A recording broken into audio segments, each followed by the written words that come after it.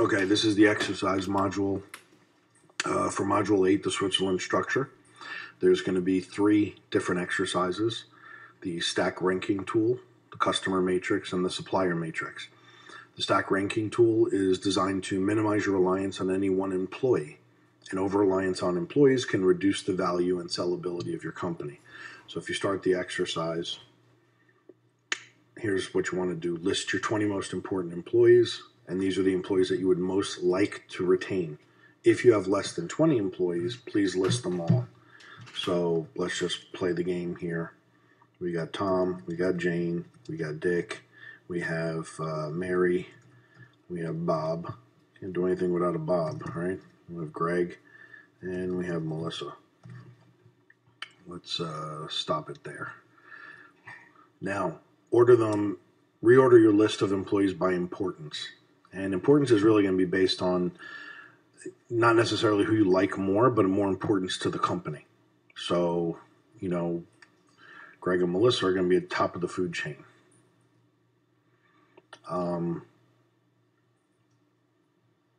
Tom, Dick, Jane, Mary, Bob. Everybody loves Bob. He's valuable, and we'll just leave it like that. So least important employees, most important. There's a reason for this. So please note your retention strategy for your 5 most important employees. We're going to offer a bonus.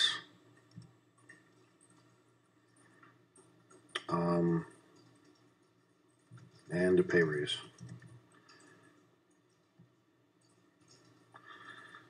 We're going to do the same thing. Bonus, pay raise.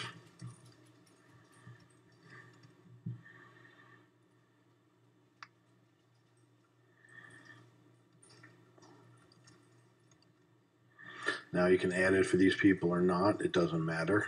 Well, it does matter. Let's just keep going to the next step. So how can you reduce your company's reliance on your 5 most important employees? So for Greg, we might be able to hire an assistant for him. Same thing for Melissa.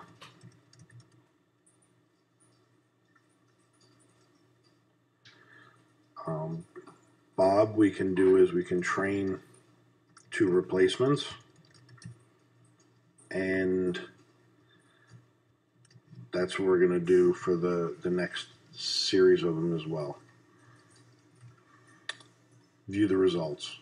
So this is just something to put down, is the most important employees. Here's Greg's number 1, your retention strategy, bonus and a pay raise, and you're going to hire an assistant. Document. This is where you start getting really into where you document your processes and everything he does. Hire, 2 underlings, splitting those tasks up. So it doesn't fall to just one position, but it could be trainable and duplicable.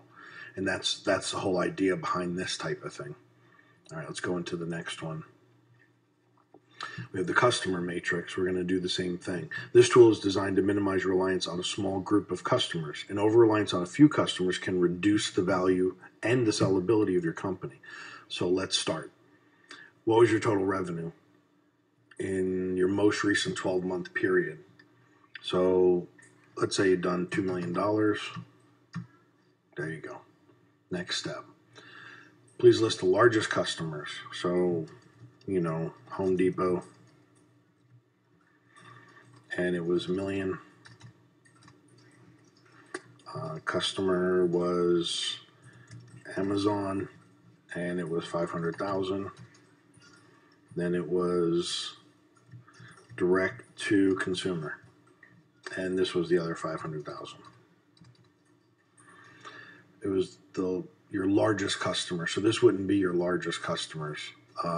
We can always add another one, and we'll just say Walmart, and it was $100,000. Okay. The point of this is just to point things out and make it obvious. It just spits out a pie graph. 50%, 49.9% of your revenue came from one source. So let's talk about the strategies to reduce your reliance on it. How can you reduce it? So here's where we need examples of more direct-to-consumer sales via website. through marketing channel, through marketing. Next strategy 2 is hire more sales people. Might do it as telemarketers. And then strategy 3,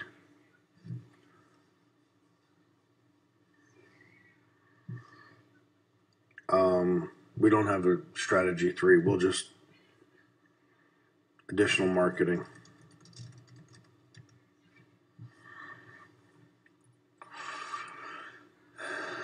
So it all it does is it gives you a customer concentration. They're still going to get the numbers, the pie graph, and here's your strategies. Now, obviously, every one of these strategies is going to require thought, precision, but then focus and taking action to complete them all. So here's where you add an action item to it. But again, move on. Then the supplier matrix, kind of on the same order. This tool is designed to minimize your reliance on a small group of suppliers. An over-reliance on a few suppliers can reduce the value and sellability of your company. So, what was your total cost of goods sold in your most recent 12-month period? Your total cost of goods sold was $750,000 out of the $2 million. Your supplier was, of course, it's Acme. It always is, right? They're $275,000. Then you had Acme Plus. That was when the Sun branched off. You did $150,000 with him. And then you had, don't we always talk about Joe Blow? And Joe Blow was $125,000. So let's just dump it like that. Here's the breakdown. So again, just to put it in perspective, to give you a pie chart, let's list the strategies for reducing your reliance on your largest supplier. So you have to come up with other suppliers. You need to hire a researcher to find different suppliers.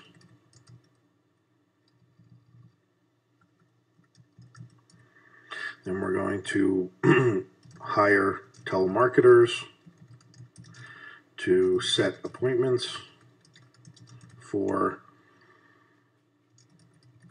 speaking to suppliers, and which actually this could all be part of this.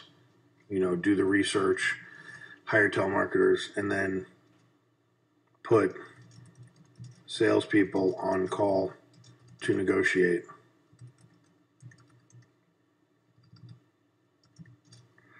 Costs. That's one strategy. Another strategy is just to attend trade shows of vendors. And strategy 3 could simply be nothing. I mean, you could wind up doing nothing. So you do nothing. It doesn't matter, because what it's going to do is it's just going to put all this together in a form for you.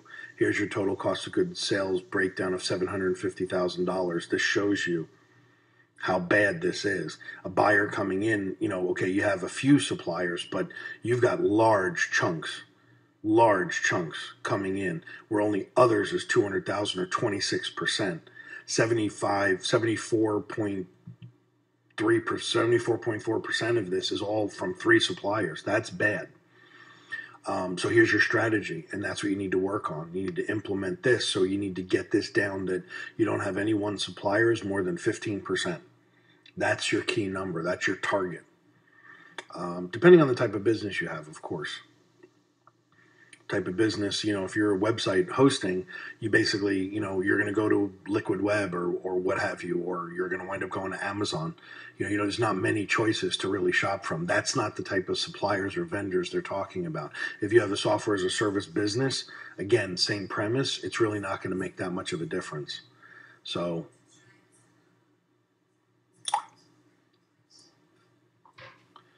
yeah, let's just delete that out there. Okay, that's that.